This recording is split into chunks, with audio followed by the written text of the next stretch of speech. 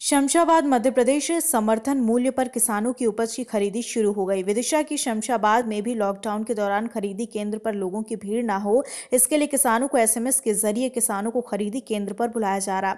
खरीदी केंद्र प्रभारी ने बताया कि एक दिन में 6 किसानों को एसएमएस भेजे जाते हैं। इन 6 किसानों की ही एक दिन में फसल की तुलाई 2 पाली में होती है। साथ ही खरीदी केंद्र पर किसानों को बैठने और पानी की पर्याप्त व्यवस्था की गई।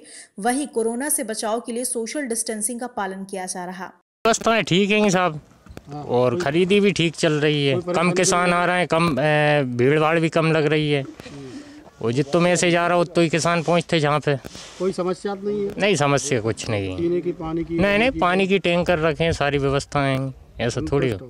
अपन तो संतुष्ट है। समय पे चल रहा है कि लेट हो रहा है? अब लेट तो है वो, लेकिन फिर वो लॉकडाउन की वजह से अब कहाँ तक वो करते, फिर ठीक है वो।